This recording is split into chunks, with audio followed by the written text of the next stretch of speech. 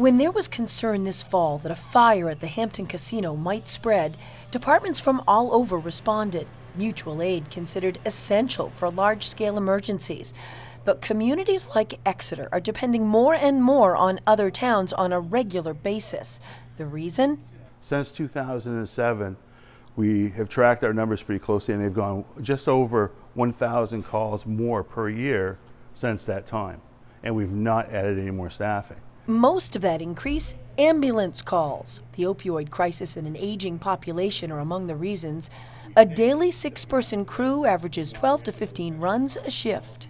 So you really want to make sure that you get the rapid response to people's homes and treat them the best of your ability with the equipment that you have. And we're not meeting that obligation today. Instead, as they did 96 times last year, they call in mutual aid, often from small departments like Northampton, busy with their own increased number of calls.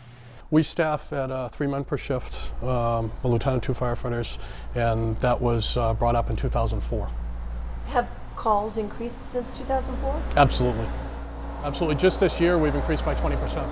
The worry isn't just about budgets and manpower, it's in response time. National standards say that, we shoot for a minimum of a 4-minute response time to emergencies, and when we start talking about crews being in other communities, that certainly can, affect the response time inside our own community.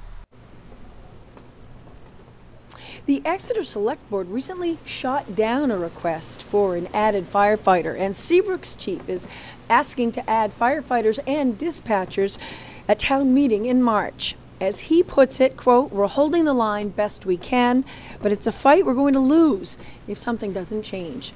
Live in Portsmouth, Jennifer Crompton, WMUR News 9.